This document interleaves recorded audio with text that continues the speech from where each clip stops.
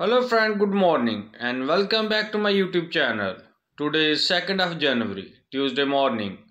God will give you more happiness and long life.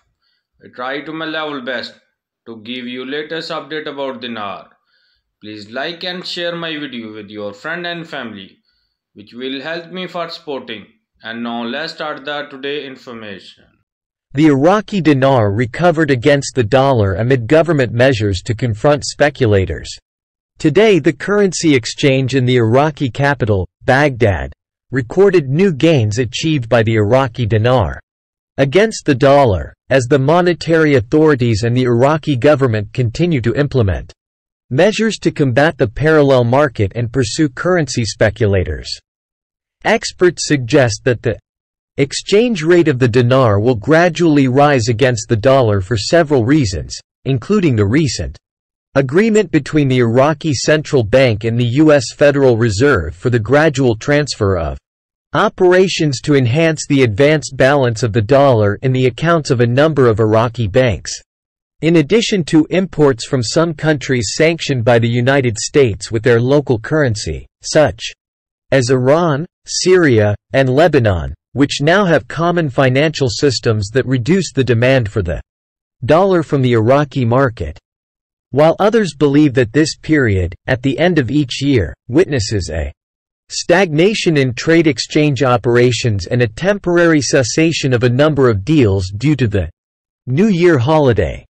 Economic expert Abdul Rahman al-Shikli confirmed that the continued decline in the exchange rate may reach 1,450 dinars to $1 during the coming period in light of the means of intervention currently available to Iraq. The dollar may fall below this price if the sources of diversification of Iraqi income grow when there is a tangible development in industry, agriculture, trade, and investment of other wealth.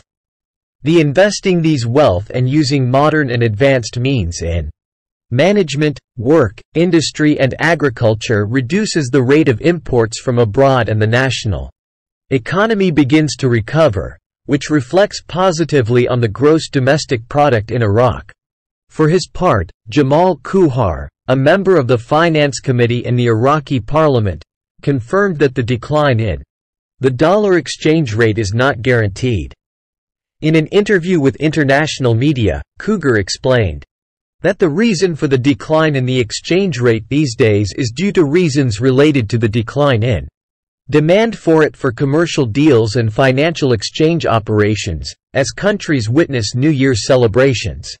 He added that the Iraqi financial market is controlled by groups of speculators, and they are the ones who set prices according to what is required by the nature of their work in the market, stressing that the Iraqi government does not control these speculators. Goodbye.